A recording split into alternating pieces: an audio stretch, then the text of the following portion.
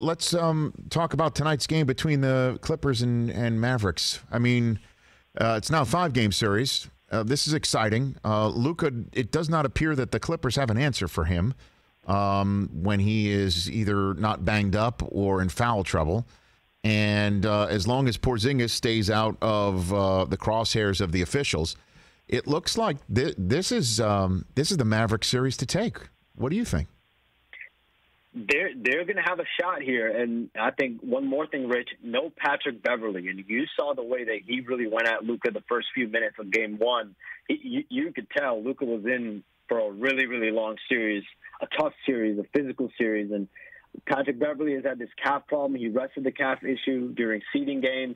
It's now flared up again, and he's doubtful to play today. And so that is a big shot to the Clippers' defensive lineup, and I think a positive for the Mavericks. So they have a shot here to make this series competitive. I don't know if they win this, but they definitely have a shot here in the Mavericks' first run with this Luka Doncic, Kristaps Porzingis pairing in the playoffs. That would be just an absolute disaster. It's just amazing how things work. Like, you think the Lakers are in trouble, now you think the Clippers are in trouble, and who knows, maybe they wind up in a Western Conference Finals in that bubble anyway.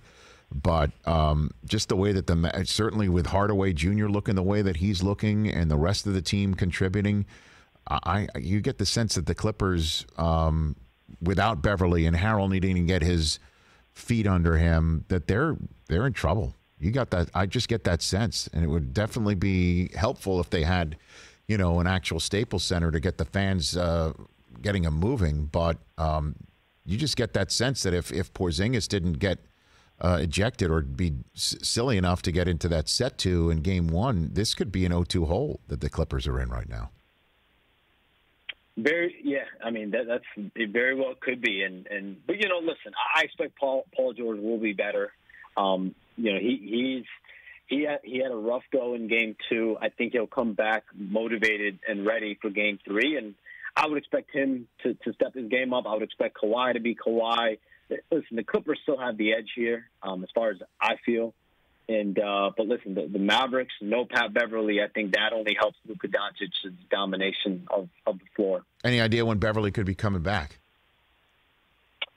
With Cass, Rich, I think it's all up in the air. It really just depends day to day. He missed several weeks in seeding games to rest and get better. It really, as far as I'm told, a day-to-day situation based on treatment. Okay. Hey, you watched all the way to the end. Thanks for that. Watch more right here.